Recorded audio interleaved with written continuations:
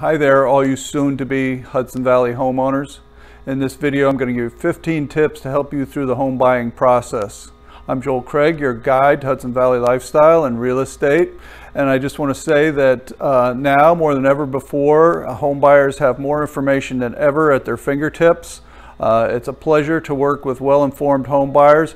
But in this video, we're going to talk about some things that maybe you haven't thought about. So before you get seriously into the home buying process, you might want to consider these. And so the first one is ignoring your credit.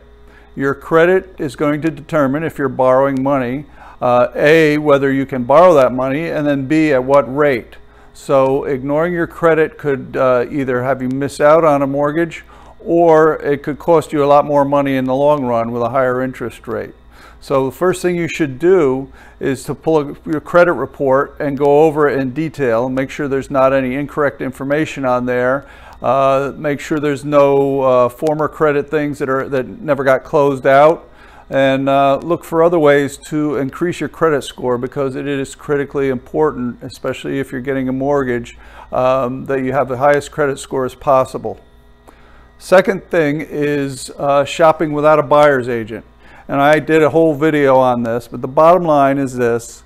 If you're not using a buyer's agent, the listing agent does not represent you. They cannot fully represent you.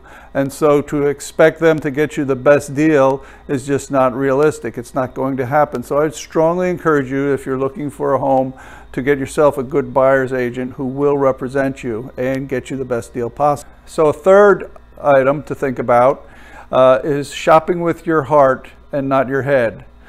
Buying a house is a very emotional decision. It can be for some people, and you can get very excited by the process, but you also have to take other things other than just the house itself into consideration, like the location. If you're buying way out in the country, how close are you to shopping?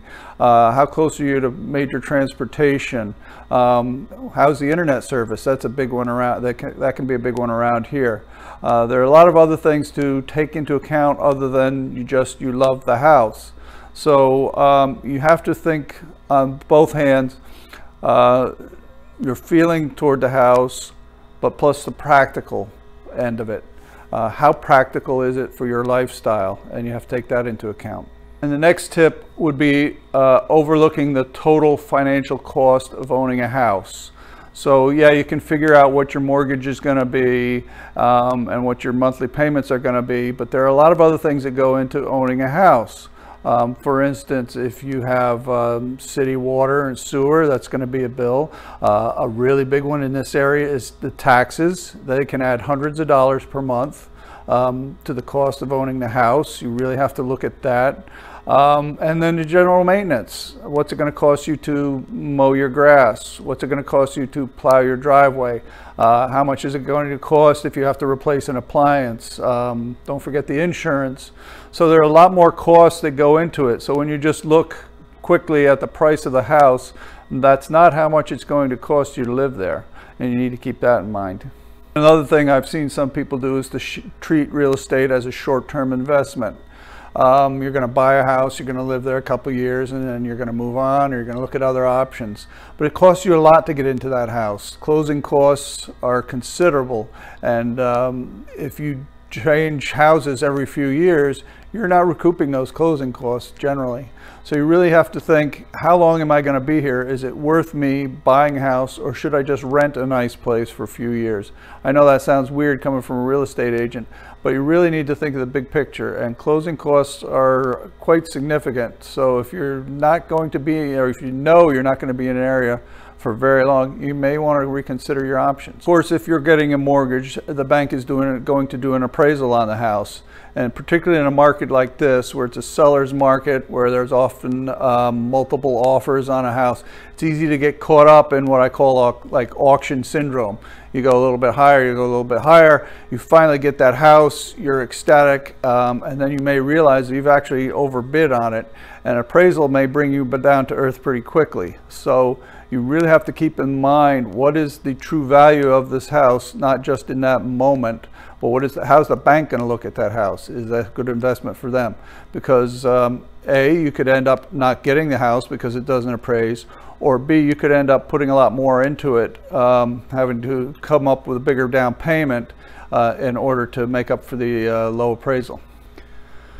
And another one, this is kind of closely related to the first one we talked about, your credit, is making money mistakes either before or during the buying process.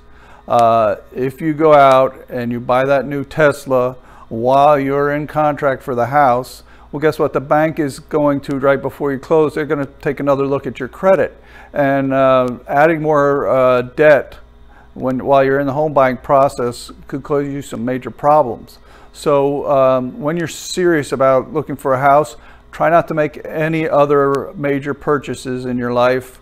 Try not to do anything that's going to affect your credit until you actually close on the house. And of course, it goes without saying, or it should, that you shouldn't skip the inspection. Don't bring Uncle Fred the contractor over to look at the house. Don't think you know what you're looking at. You really need a licensed inspector to take a good look. Yes, they're expensive, but they can definitely give you a heads up on any issues that are going to come up. You may be able to use the inspection report as a negotiating tool to get the price down. It's worth the money, believe me. So don't skip the inspection. Don't try to rush through things. Make sure you know what you're getting. And then you do have a lot of options when you go to finance. So don't just grab the first mortgage that you see. It may look good on paper, but really shop around. Look at all your options. I don't think you want to go with, say, an adjustable rate mortgage. You want to go with something that you know what the payment is going to be for the life of the mortgage.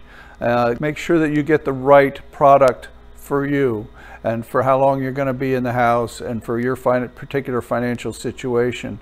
Don't just grab one online. Maybe you'll see one of these online mortgage companies and you just apply there because it's quick and convenient. Actually talk to some mortgage officers who know what they're doing. And if you can, some local mortgage officers. A lot of times they have a very good handle on the market. And another tip is you need to understand PMI, private mortgage insurance. If you're putting down less than 20% on the purchase of the house, you're going to be paying PMI, and that can be up to $70 for every $100,000 you borrow per month. So that can add to the cost as well. So you just need, I know putting down a small amount looks good to you, but you need to consider PMI as well.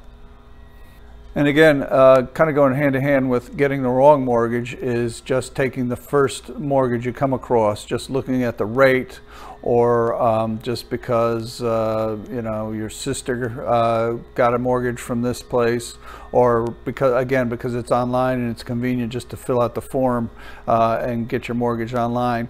You really need to shop around. That's going to be the biggest part of purchasing a house, is your mortgage. So you want to get the best deal you possibly can. And another one, especially if you're a first-time home buyer, is not investigating some of the programs for first-time home buyers.